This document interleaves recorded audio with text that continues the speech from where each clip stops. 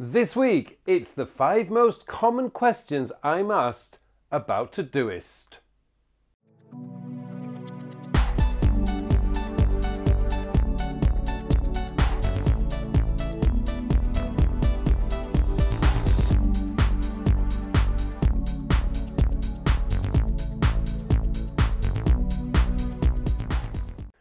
Hello and welcome to another episode of my Working with Todoist.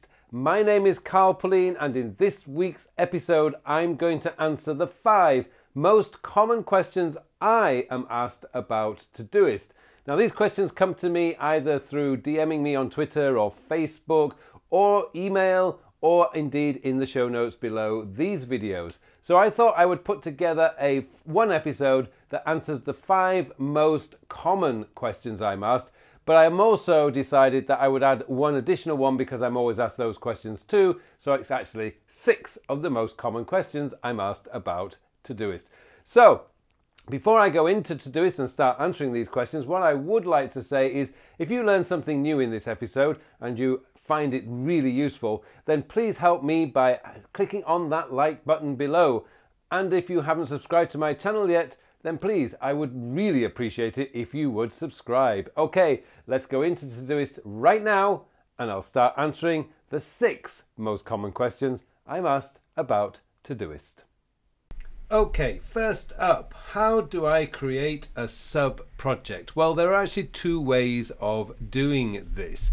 The first way to do it is to actually go into the project itself right here in the left sidebar, and you can hit the 3 ellipses or the 3 dots at the right hand side of the project and click Add Project below. And then you'll see here that you've got some tab features, so you can just click on one, and what you can do is you can type in let's say launch and add the project. Now when you click on Project X, what you'll see is the sub-project comes up here. So that's one way that you can do it. Alternatively, what you can do, which I actually prefer to be honest because it keeps things nice and tight, is to create what I call a non-completable task. So we put the asterisk because I'm old school. There is another way of doing this, in the way I'll show you in a moment.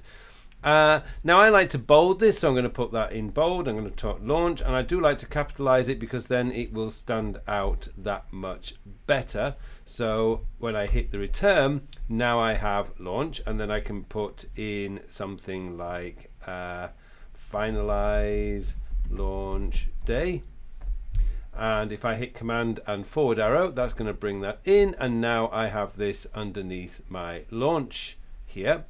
Now the problem that I've noticed is this is not coming up as I would like. It is coming up, I should say. You get this drop down arrow right there, and then that way you can close that when you're working on the main project itself. So the 2 ways of doing that is you can create a project underneath and just indent it one stop, which is here, and the second way is to create the non-completable task. Now I did just say that I would, where have I gone? I would just say that I was going to do it, show you another way of doing this. If you wanted to add a task, I can do another way of doing this, would be just to go, let's say launch 2, because my imagination is not there, and then just type in the colon and hit return, and you get the same effect. You get the same non-completable task. You can choose whichever way you want to do it yourself. So there you go. That's how to create sub projects in Todoist. Right, next one up, I've got how do I email tasks into my inbox? Well, okay, all you have to do is go to your inbox.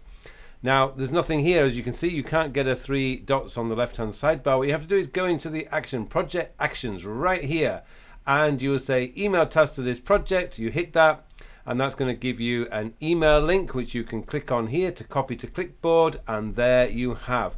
Now I've always recommended that you don't do this for individual projects. You can do it for individual projects, but when you start adding more emails for your Evernote account, you're going to have emails going all over the place. It's much safer, much better to have it just going into your inbox, and then you can process it later. It doesn't take very long just to drag and drop the task into the correct project, but it saves you a lot of confusion later.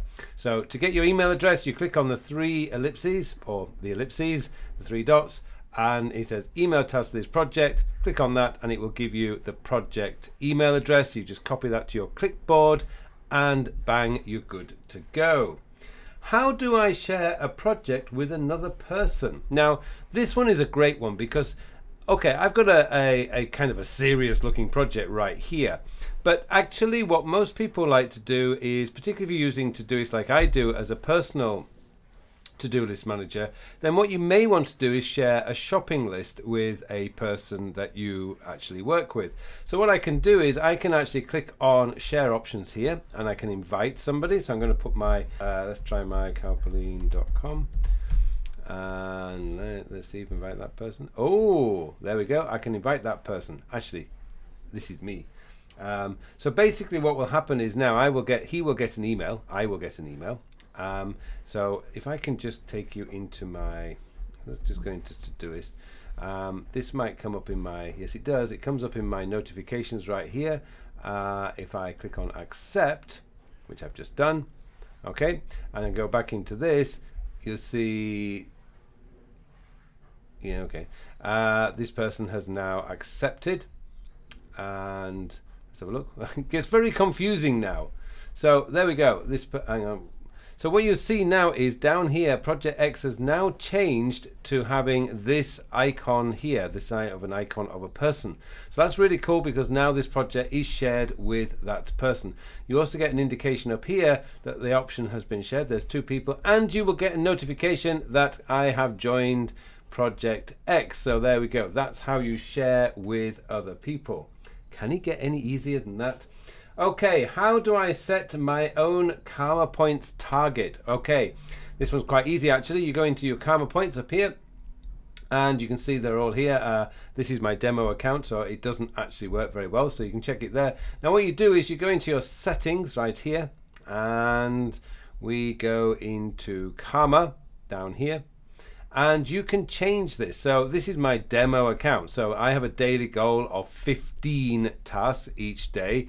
And for those of you who are curious about this, that includes my routine tasks as well as my main tasks. And you can set yourself a weekly goal here. Now, again, you want to be quite realistic. I've set 25, but you may want to set 35. That's 5 tasks a day. Whatever you want to do, all you do is click on edit right there, and you can change that number as often as you like. Days off. Here's an interesting one. If you really are keeping track of your karma points, you can actually select which days that you don't want Todoist to count your karma points, so it will take a break. So here, my days off in my demo account is Saturday and Sunday. I think in my main account, I don't have any days off because sadly, I'm one of those people who works all the time. So there you go, that's how you change your karma points, but set them realistically, but they do want to be challenging so that you will actually have something to achieve from that. Okay, let's go back. How do I select multiple tasks? That's actually quite easy, and a lot of people do find this confusing. What you need to do is you take your mouse and you add it to you hit the shift and on the grab handle, so shift and then tap, and you can go down individually like this if you wish, or you can just go down to the bottom one like that and click on there. Oops, I need to get that one as well, so let's click on that. Oh, we're in a real mess now. So let's just, by the way, if you've done what I've just done there, is selected them in a different order, so now it's a bit confused. What you do is you just hit the cross button up there, takes everything away, and then we can go down shift on that and shift click on that, and now you select multiple. You can go into schedule. I can reschedule these for whenever I want them to be. I can move to a different project if I wish. I can reset the priority, and I can do so much more. I can even mass duplicate them all. Mass delete them. I could mass archive them. I can mass add a label or mass remove a label. There's so much you can do when you do the shift click. And because I love giving you guys bonuses because I know it can really help, one of the great things is how do I reorganize this? Now at the moment there's only like 3 or 4 tasks in there, and there's 6 tasks in there. But what you can do, as long as you're in the project view, and this only works in the project view, if I tap P right now, look what happens. It actually changes the order. If I click undo there, So as you can see, I've got a blue label, a P3, and then I've got P2s, and I've got all sorts of things. And if I put this one down as a P1, for example, right here, if I do that as a P1, okay, so we've got randomly selected, randomly assigned or allocated flags here. All I have to do from this project view window is tap the P, and it will organize them by priority order. But that's not all. If I wanted, so I don't really want to see them by priority order because that's really for my today view. Well, all I have to, I want to do this by date order. So as you can see, looking down the right hand side, and you can't see me doing this, but I just noticed that I'm pointing at my screen. Oh dear, really sorry, you can't see me do that. Anyway, if you go down from Tuesday, tomorrow, and then Monday, you can see that's a random set of orders. If I hit the S key, look what happens. Sure enough, I actually get the all done in date order. So P will give me the priority order, and S will give me the date order. So that's your bonus tip or your bonus trick that you can do in Todoist. That's reordering your tasks. Okay, hopefully you found this episode interesting. Don't forget, if you've learnt anything from that, if you can really help me in return by clicking that like button and subscribing to my channel, that would be so much appreciated. It just remains for me now to wish you all a very, very productive week. Thank you for watching this video. Now, if you want to take your productivity to a higher level, then get yourself enrolled in my 2019 edition of Your Digital Life 2.0 online. It is a complete, comprehensive productivity and time management course, and it's a course that will take you to levels of productivity you have only ever dreamt of before. It shows you how to build your very own C.O.D system, collect, organize and do. It shows you how to create the folder structure, how to build into your goals, into your daily to-do list. It has everything. And not only that, you will get a free copy of Your Digital Life 2.0, the book.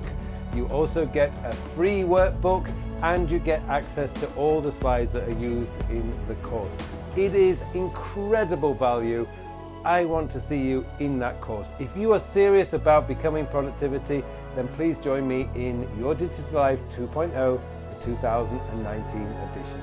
Thank you very much for watching this video.